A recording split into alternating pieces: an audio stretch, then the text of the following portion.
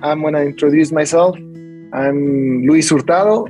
I'm a medical doctor. I'm a theologian, and I'm a happy married man.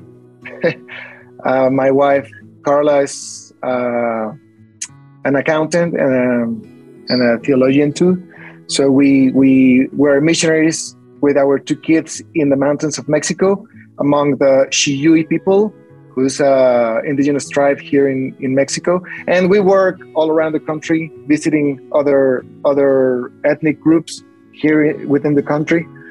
And so we have a clinic there. We work with two native churches there in the mountains. And well, we've been there for almost 12 years now, working on the clinic and with the church and doing also, teaching for people who want or think that they have a missionary calling. So actually, the last 2 months, we had our yearly discipleship course on missions. And this year, we had 6 students. So we have had this amount in the past, but only girls. That's very interesting. That,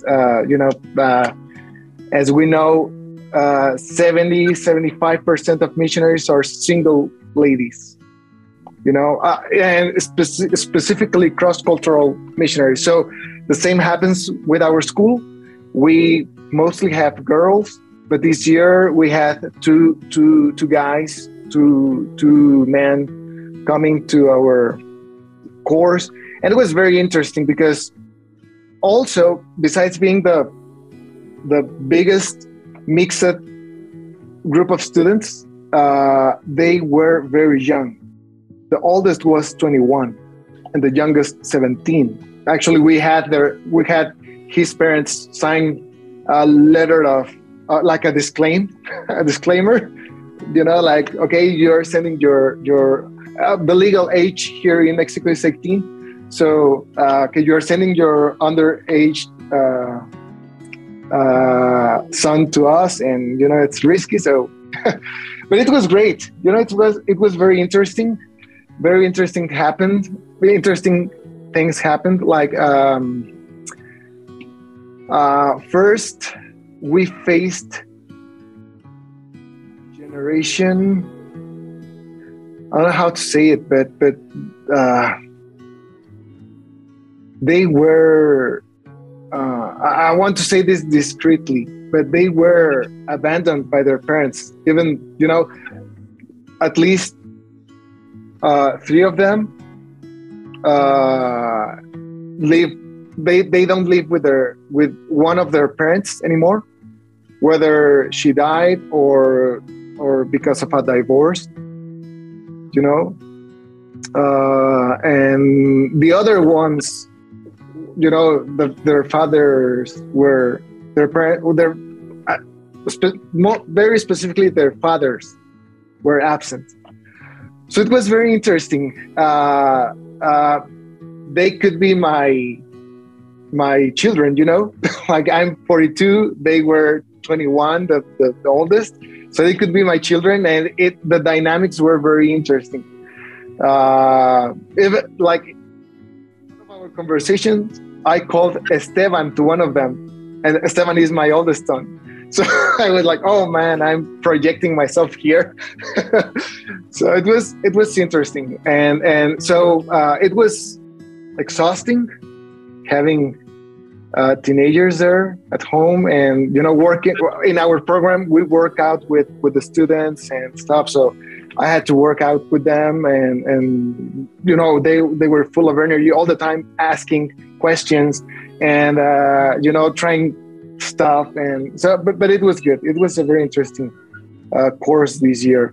And so we we on behalf of them, we would ask for your prayers, since they have a very big challenge being part of this generation. And so may the Lord allow them to be like to their generation, and to be guarded from all the evil in our present time. Yes. Luis, what will they be doing? After our course or in our course? No, you said they were training. Is this Bible training, or is this training for leadership in a particular area? Good. Yeah. So our course is focused on missions. So people sign up to our course to find out if they are called to missions. But in our course, we have a holistic training. So we focus on habits, life habits, like prayer, devotions, like having a quiet time, workout, exercise, and just regular life skills like cooking, washing your own clothes, and cleaning your house. And this is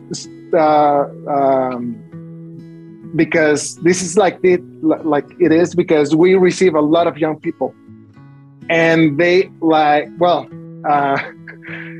some of them are like 25, 26, and they can't cook, for instance, or they have never used a washing machine. So we focus on that training, and then we add biblical and missionary training. So we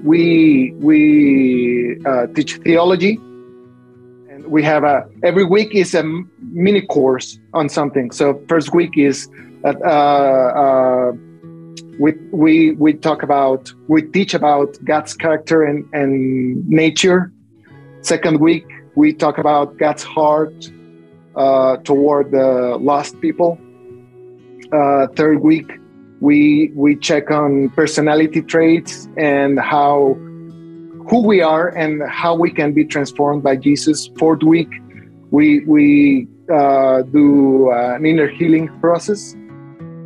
Fifth week we work on anthropology and linguistics. And the sixth week, we work on planning a program, a cross-cultural ministry program. So they, in the last 2 weeks, they go to a nearby village, without us, and they have to develop their ministry there. The one they designed in the 6th week of our program. That's our training. So it's only 8 weeks. So it's fast paced and very intense in both ends, for them and for us. We do counseling like once a week. We sit down with them, Carol and I, my wife and I, and we do some counseling. So we start, like, we ask them about their families and how they are feeling with the program, and then they come out with some family issues at some point. So we have that kind of counseling process with them, and so adding to the inner healing training or process we have specifically in the 3rd or 4th week. That's what we do. It's kind of neat to see how all these gifts that you've developed over the years, right? You're a medical doctor, and then you trained as a missionary, and so you have the biblical theology background. Mm-hmm. And then you got your master's in counseling, so you have that family counseling background. Mm-hmm. You've worked on the Bible projects there and determined that since there was an oral culture, that you would start developing oral Bible stories so that people can make disciples of people in their native language. So you have all these different facets that you keep on adding to what you're already a medical doctor, And so that's really awesome that you have all these skill sets and you continue using them for the community that's in your area, plus people that come in. You're training disciples that then go out into the world. don't you have a missions training conference coming up with Hurtado here real soon? And maybe Paco's involved in that as well, right? Yeah, well, it's tomorrow. It starts tomorrow, actually. That's right. Yeah. Yes. So we are actually, I'm in Mexico City preparing for that, and it starts tomorrow. And we will. I don't know, Paco. Did Arturo invite you? Perdón, Paco, te invitó Arturo. Estás silenciado, amigo. Me comentó hace 2 meses que nos reunimos a tomar un café. Platicamos de muchas cosas. 2 months ago. Me comentó que iba a hacer ese curso y que me iba a invitar, pero al final yo creo que no, algo falló, sí. He told me about this course and he invited me, but and he would tell me more about it, but he forgot maybe. Yeah. Él ha estado muy ocupado, estuvo en y lo he visto. Otomís, estuvo con los tarahumaras. He has been very busy. He's been traveling a lot within the country and outside the country. So he was working on the church yesterday, fast and furious. Yeah, exactly. Yes, yeah. He was working there. Yeah. Anyways, so that. Oh yeah, go ahead. You said prayer requests for these discipleship students, but what about your family and those things as well? Well, as you can imagine, we are going through the busiest time of the year. Yeah. We have this conference, we had the discipleship course, and our regular stuff keeps on.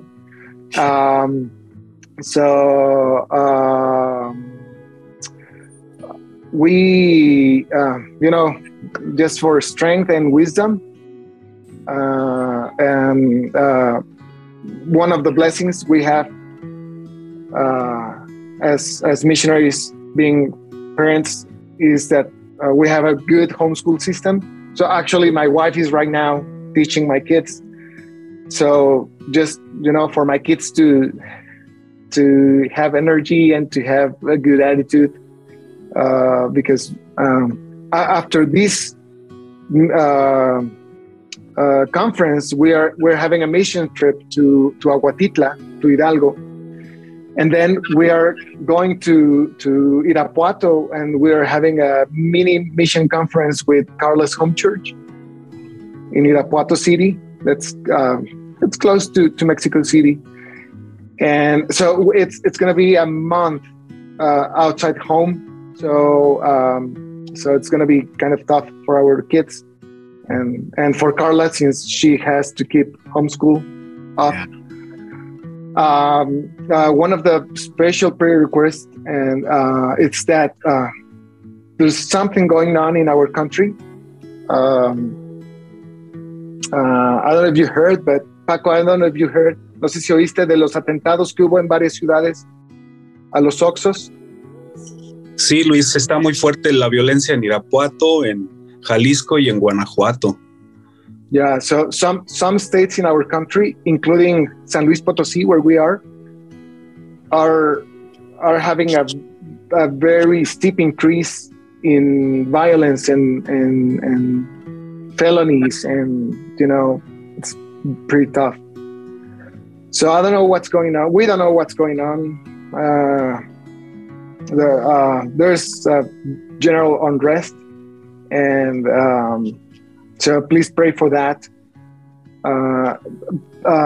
Interestingly, drug cartels and violence are moving from big cities to small cities and even villages. So we are in our village. We've heard of kidnapped and kids consuming drugs more and more intensely. Actually, during the discipleship course, 17-year-old kid took his life because he was really drugged, really high, and he was being abused by the kids who started him on drugs.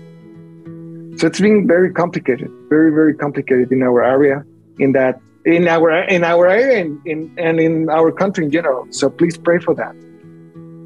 Pray for that. And the last prayer request is that we are having a dentist from Dominican Republic visiting us for 20 days. This is the first time we have a dentist for that long. So it's gonna, I have to install stuff in our clinic, stuff things that are abandoned there, the dental chair and all the equipment. So I have to get it ready for her to work. And somehow I will do it. And we need to decide. Well, we are asking for donations with our dentist friends. I think that would be the most efficient way to do it, compared to buying new stuff, because we don't know if we will have another dentist come that long. Right. So I don't know. I mean, it would be nice to have new equipment, but I think that the best way is to have something borrowed, and then and have her work there. So her name is Ilma, and she has type 1 diabetes, but she looks like a brave girl. She's young. I think she's 26. Yeah. So pray for us for this season. It's going to be interesting. I think we will have big opportunities to share the gospel through the stories and through, in the waiting line for them.